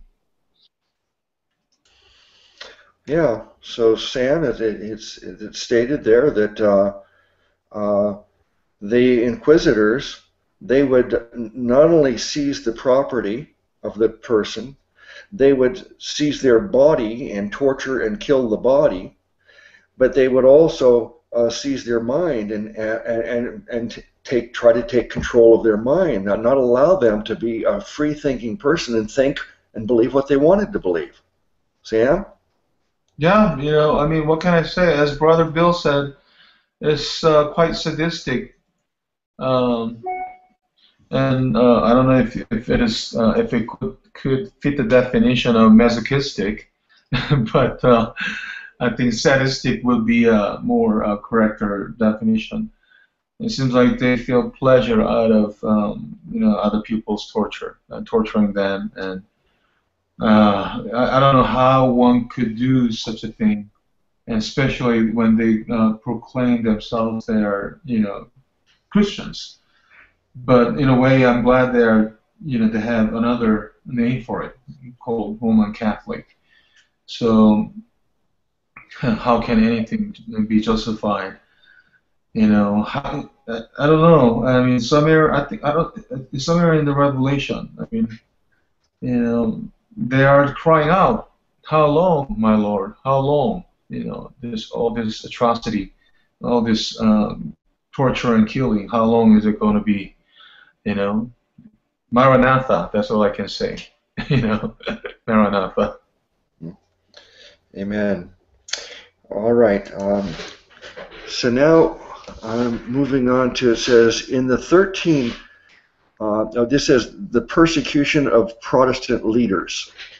In the 1300s, John, is it pronounced Wycliffe or Wycliffe? I've heard it pronounced both ways. John Wycliffe, attacked the Catholic Church and the Pope, whom he called the Antichrist, and worked to translate the Bible into English.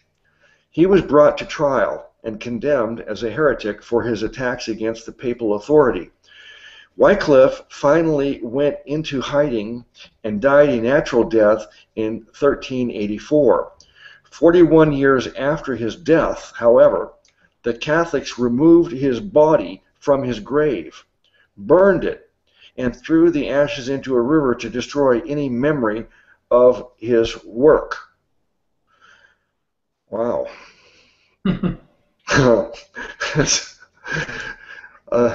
Brother Sam, if they can't get him while he's alive, they'll get his body and destroy it. I mean, that's. Yeah, we have heard that sort of horror stories before, haven't we? I mean, starting from this, slow burning green wood to that sort of behavior. You got to kill that person twice or three times. It's total hatred. For what? For what? I just don't understand. Okay, Brother Bill, maybe you know how to pronounce Wycliffe's name better than me, but the fact that since they couldn't torture him and kill him while he was alive because he went into hiding,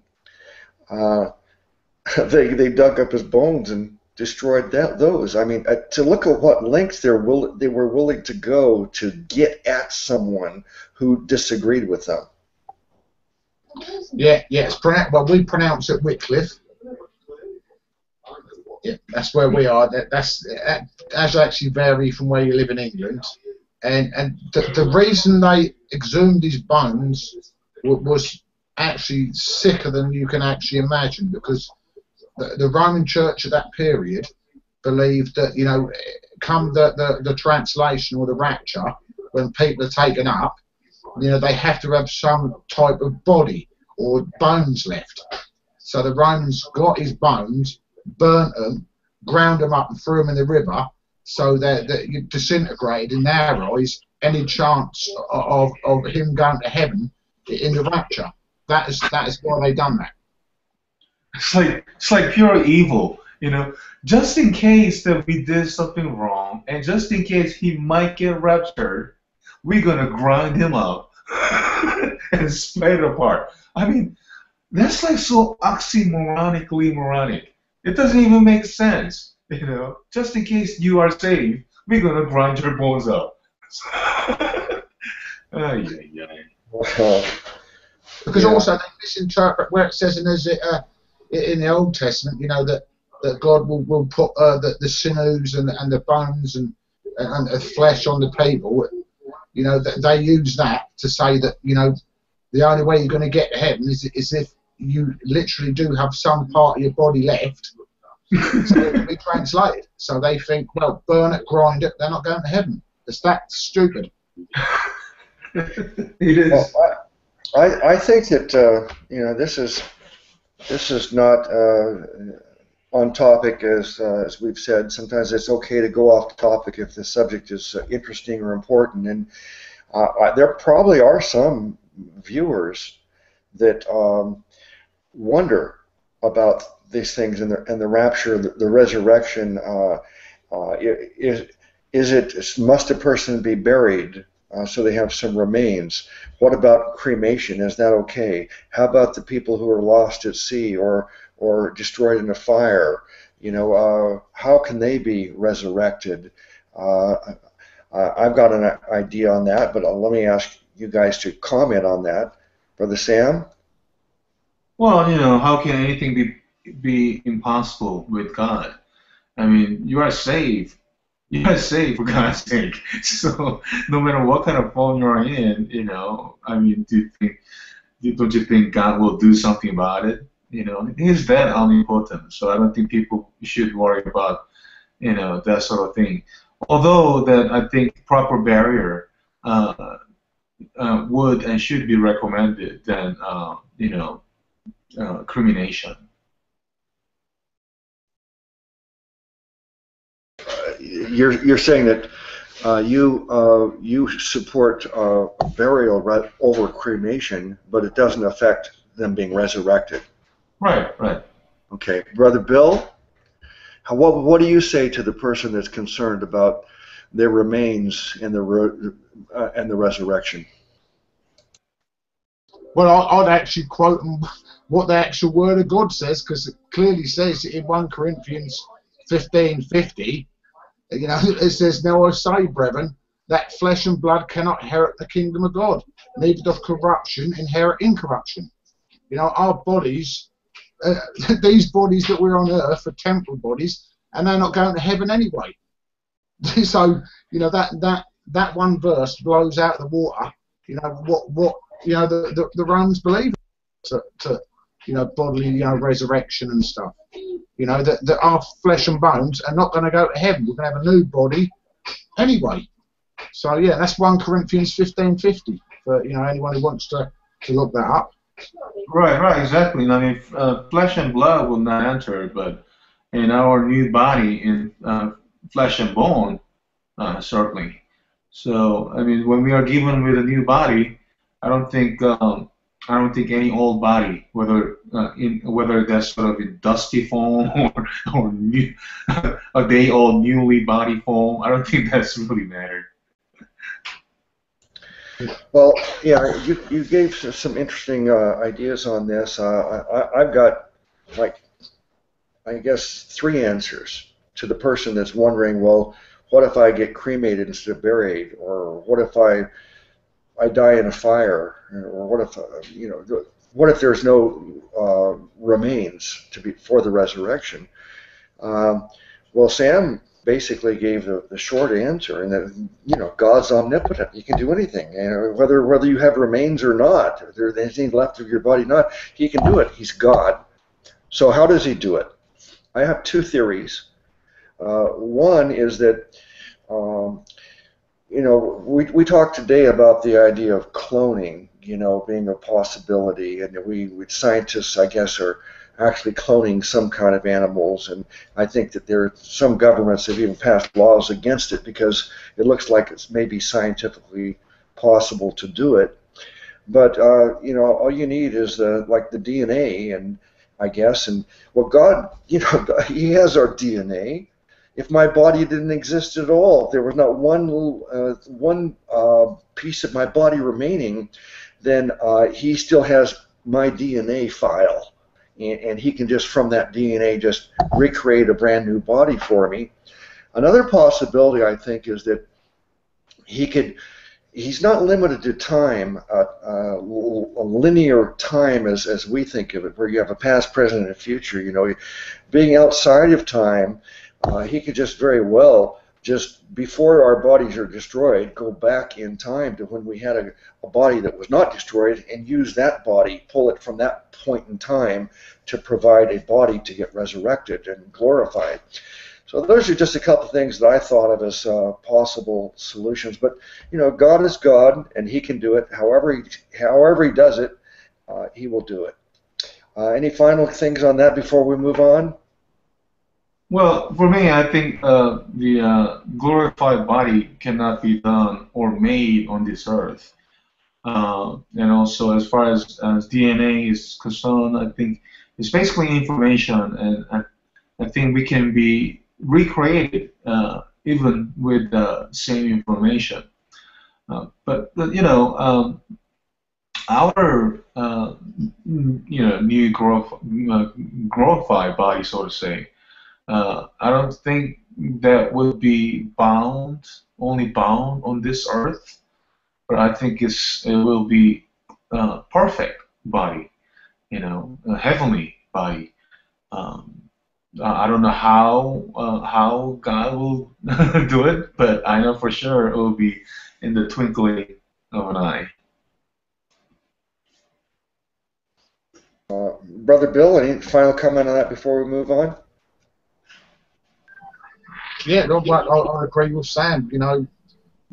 God can do whatever He wants. As He wants. And He doesn't have to worry about gathering up bits of dust from ashes of burnt bodies. It's our spirit which is eternal. When we get translated that glorious day, we'll put on the incorruptible. We'll have a perfect body which will not see corruption ever, and our spirit will just fit in like a glove, I suppose. Mm-hmm. Amen. Okay, so there was a distinction between the two of you about flesh and blood versus flesh and bones, and I know a lot of people place a lot of importance in that distinction, but I don't think we need to go into great talk on that. But I would just say that to the viewers, let's say that Sam receives a burial, and I end up cremated, then I'm sure that God's going to be able to give us both resurrected, glorified bodies. Okay, we're getting close to the end of our time, so there's obviously a lot more to be said about Fox's Book of Martyrs and these persecutions from the Roman Catholic religion. But let's take the final few minutes here to kind of sum things up and then do an invitation for people to receive the gift of salvation. Let me ask Sam first to just thinking of the entire discussion today. Anything that you think that you'd like to re-emphasize, and then I'll ask Bill to do the same. Well, I it's a little unrelated, but at the same time, it is related. I would like to just, I don't want anything to re-emphasize other than, we already talked about. But I do like to mention that there are some people who actually, kind of like, so to say, dissing or downright disrespect the English translated version of the Bible, King James Bible, for example. A lot of people went through a lot of trouble. A lot of people died because because they want to preserve the Bible. And I see, and even this person that I was talking to, this universalist I was talking to, and he was disaccounting the Bible, so to say, how translation is incorrect and so on, how we should stick with the original scripture when we all know there's no such thing as quote-unquote the original scripture. So basically he's saying that we have to know Greek and we gotta study Greek and we have to go by the Greek Bible and so on, and that we cannot trust the translation of English Bible and so on. And I thought that was the most ridiculous statement I ever heard. There have been many people like in Russia, that have been converted because of the Bible, because of the translated Bible. Especially I especially like King James Version, and many people don't have any clue what sort of qualification they have to be translating the Bible. What sort of people were involved? What sort of expertise and studies, researches have gone through? What sort of martyrs? What sort of people have been shedding their blood to, keep the Bible, to translate it? And as you know, Brother Luke, in all the Roman Catholic, they had forbidden people to read from reading the Bible or even from translating the Bible. And here he is, a heretic like him, telling me that this sort of translation is no work. This sort of translation should be disaccounted. Are you kidding me? And this is exactly what I wanted to say. Because of that sort of poor heretical mentality, these guys are disaccounting all these blood, not only the blood of Jesus Christ, they are disaccounting all this blood of martyrs. Thank you. Yeah, amen. I think the bringing up the Bible translations is a very valid point for our discussion. It's as we go through this Fox's Book of Martyrs, as we continue on, we're going to see that people were persecuted by the Roman Church because they didn't believe in sprinkling; they believed in immersion, or they were persecuted because they didn't believe in transubstantiation. They didn't believe that the bread wafer actually became the actual literal flesh and blood of Jesus, or in this case, as Sam mentioned, and in our example we cited earlier, John Wycliffe, because he dared to translate the Bible into English, they wanted to kill him. So there's a lot of reasons that the Roman Church wanted to kill people. So we'll go into more detail on that as we go along. Bill, and any final remarks here regarding what we've discussed today before we go into the invitation? Yeah. I'd just like really very, very shortly to summarise to anyone watching that Roman Catholicism is not Christianity. There's a lot of confusion out there. And a lot of people, come to me who are atheists or just agnostic, and they bring up the fact that all these atrocities that was done in the name of Christ, but it's not the same Christ. So if anyone's watching, please don't assume that a child of God is of the same ilk as a Roman Catholic. We're not Roman Catholics. We submit to Christ only. No Pope, no doctrines of men, and no doctrines of demons. And as true Christians, we would never envisage wanting to torture people or to be like inquisitors, beyond biblical scope. So that's the first thing. We are not Roman Catholic. We're Christians. And the second thing is, which is most important for anyone's watching, whether they're in the Roman Church and they haven't put their trust in Christ yet, or whether they're atheist or agnostic, is just know today that Jesus Christ loves you so much that he died for all your sins according to the scriptures, that he was buried and he rose again victorious according to the scriptures. And know also, if he was the only person alive on earth today, he would do the very same for you. That is how much the real Christ of the Bible loves you this day. Call upon this Christ, be ever loved and be ever saved. Amen. Amen. Thank you. So, in these discussions, the subject is Roman Catholicism. We've just over the years, we've discussed an awful lot of interesting topics in these hangouts. But at the end of the discussion, we do not want to be negligent and make sure that you know what is most important. And Bill just touched on that right then, and that is that, okay, we're saying that Roman Catholicism is not Christianity. Well, then, if that's the case, what is Christianity?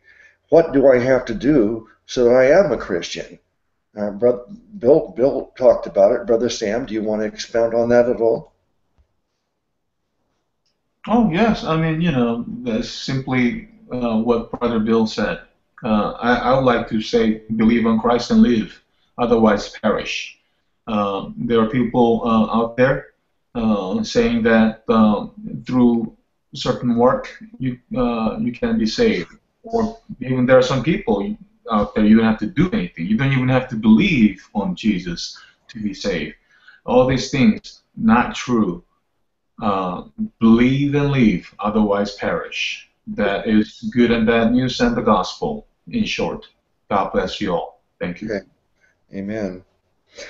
All right, let me just review some of the things that both of you just mentioned. Brother Bill talked about the death, burial, and resurrection of Jesus. Brother Sam said, "Believe on the Lord Jesus and live," and that's all true. That's the point. Exactly what the point is that we want you to understand and believe. And the reason each of these things are important is because this death on the cross that Jesus endured, uh, he did that to pay for our sins, because there was a barrier between man and God. Man did not have access to God because sin held us back. It was a barrier. So God loved us so much that he decided he would come down to the earth and become a man named Jesus. Jesus said that he did it so that he could give his life as a ransom. So he became a man so he could die to make this ransom payment to pay for our sins. So this death on the cross is critically important. You understand that he paid for our sins. You don't have to pay for your sins. If you're trying to pay for your sins through repentance and works and changing your life, and not only will you fail, but it's unnecessary because Jesus already paid for our sins. Now, he was buried. That is further proof that he was actually dead, and he raised himself from the dead. That proves that he is God. Only God has the power over life and death. It proves that he was successful. So, and it proves that we are justified in putting our faith in him. Why should I believe in Jesus? Why should I trust him? Well, because he proved he's worthy of my faith by raising himself from the dead. Now, as Brother Sam said, once we understand this death, burial, and resurrection, what do we need to do? We need to believe on him. That means we don't believe on ourselves any longer. Most people in the world, if you ask them, do you think you're going to go to heaven and why? They're going to answer the question by saying that they believe in themselves. I'm a good person. I go to church. I do this. They're trying to be justified based upon their own personal performance. But what we're asking you to do today is no longer believe in yourself. Instead, believe on Jesus Christ. Put your faith in Jesus. Remove it from yourself. And if you believe in Jesus completely, then that's when he gives you this gift of eternal life. Now, that's what we're asking you to do right now. And if you do it, please make a comment on the video today so that we know about it. We'd love to. It'd make us very happy. So, well, that's it for this show. We've taken 2 hours, and we'll continue talking privately here for a while to visit. But I hope you will join us next week. There's much more to be said about the atrocities of the Roman Church. We'll continue on with that topic next week. So if you believe on Jesus Christ, then I pray that you will be blessed, and I certainly pray that you will learn to rest in this love and grace of Jesus Christ. Amen. Amen.